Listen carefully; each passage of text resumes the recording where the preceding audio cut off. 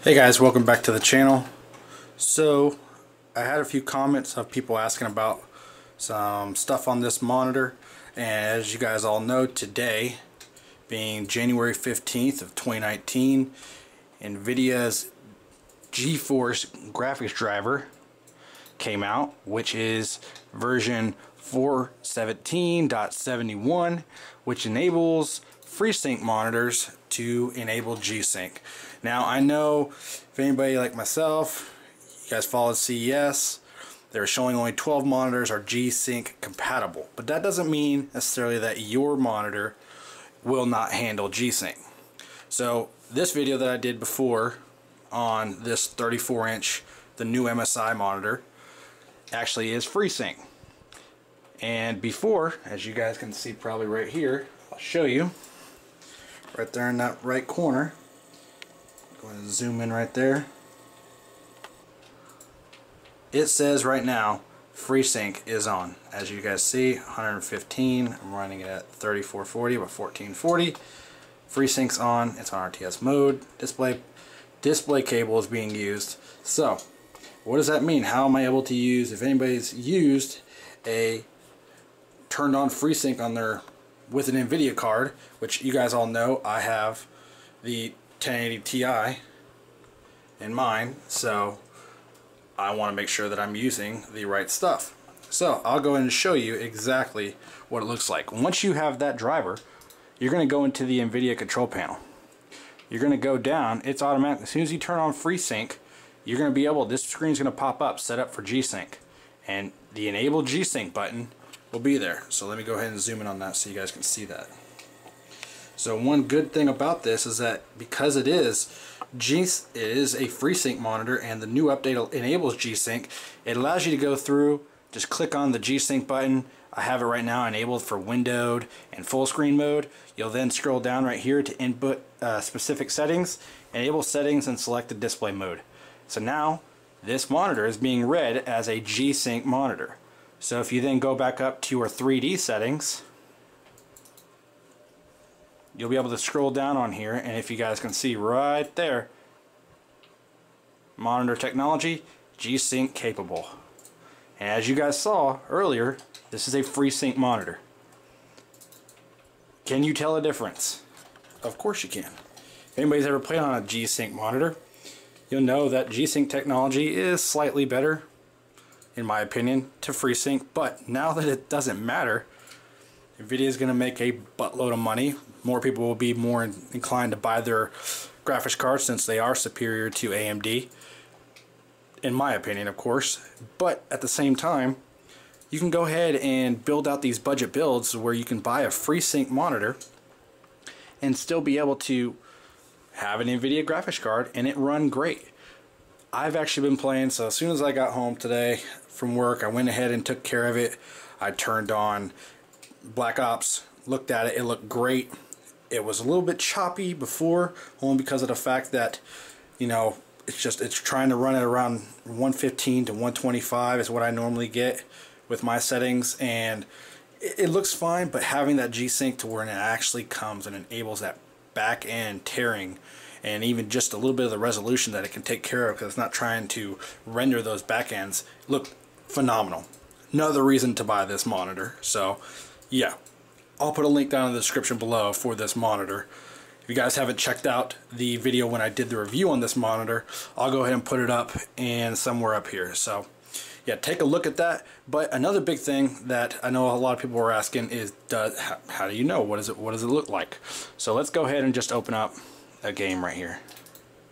So we will open up on here, just open up some Blackout. I've been playing some Black Ops for a while, so we can go ahead and get that done.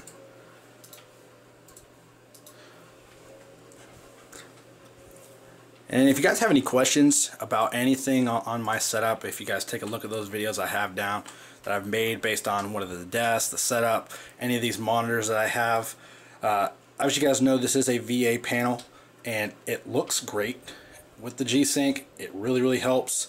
Now it doesn't really matter. I could care less.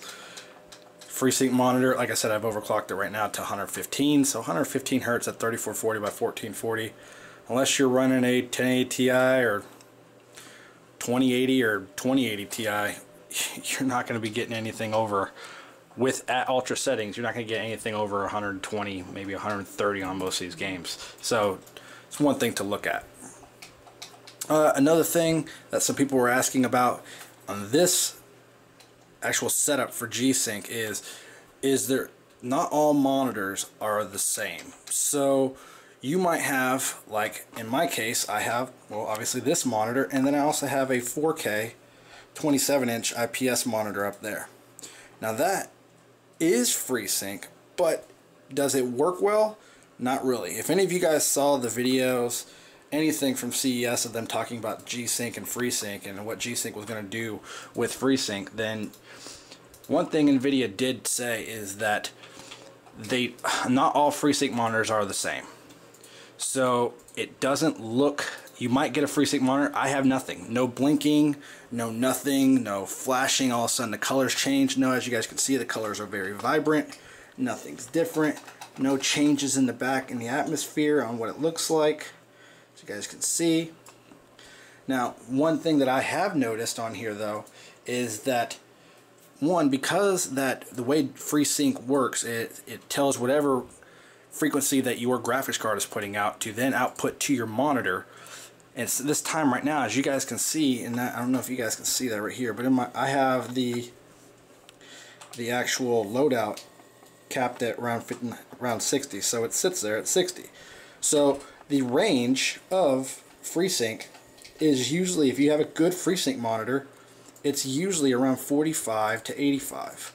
But in this case on mine, this is where it comes in, where I really don't know what it is, but me getting around 100, I definitely am seeing it just be better.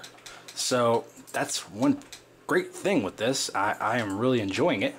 Let's just go ahead and open up some theater and just use Doja right here. Let's see. Just so you guys can see what it looks like. Alright. So I apologize that it's not loading up that quick on here, but just want to give you guys a quick overview and let you guys see what it looks like. But if you guys have questions about what it looks like, you know, can you tell a difference or anything like that, I'm not seeing anything different with it. I am just saying it's all better. So this monitor, like I said, I picked it up on a sale for $379. Right now it's going for $100 more.